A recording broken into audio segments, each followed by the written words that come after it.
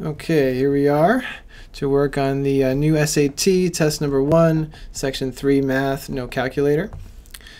A pediatrician uses the model above to estimate the height h of a boy in inches in terms of the boy's age a in years between the ages of 2 and 5. Based on the model, what is the estimated increase in inches of a boy's height each year? Okay. So I want to take a look at the model, and we want to think about what the variables stand for. Now some of them are more obvious than others, but it never hurts to indicate what they really stand for. So I would probably just write right underneath here what they mean. Plus 28.6. Okay, so once again we have this sort of constant in an equation, so we're seeing a bit of a pattern here. Clearly that's something they wanted to test. The age A is between the years of 2 and 5, so there's a limited range during which this equation is going to work. Based on the model, what is the estimated increase in inches of a boy's height each year? Okay, well, between the ages of 2 and 5, right? Now it doesn't say inclusive or not inclusive or exclusive. I mean, I'm going to assume that means inclusive, right? I don't know for sure. I wish they would have told me, but we'll take a look. Maybe there's only one answer that would work if we do it both ways. So based on the model, what is the estimated increase in inches of a boy's height each year? Okay, well, like on so many other questions on the SAT, you want to just plug in some numbers and test. We know that there's only so many ages that we can test here. It's basically there's the age 2, 3, 4, and 5, right?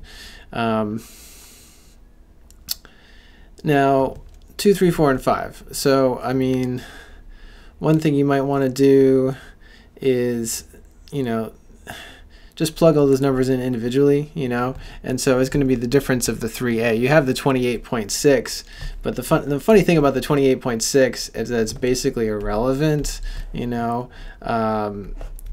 we're looking for the increase in height in each year, so since the 28 applies to every year, since we're adding that 28.6 inches to each year, if you think about it, it doesn't really have any relevance to the increase. The increase all comes with age.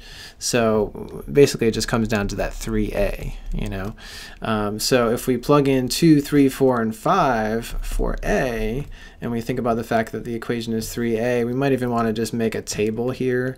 Sometimes it's nice to be able to make a table in an instance like this to organize your information. So I'm not going to use the ruler. I'm just going to do a messy table. Still haven't got entirely comfortable with the ruler tool here. Actually, you know what? Let me try it. Bear with me. These videos are free. Okay, so let's take a look here. There we go.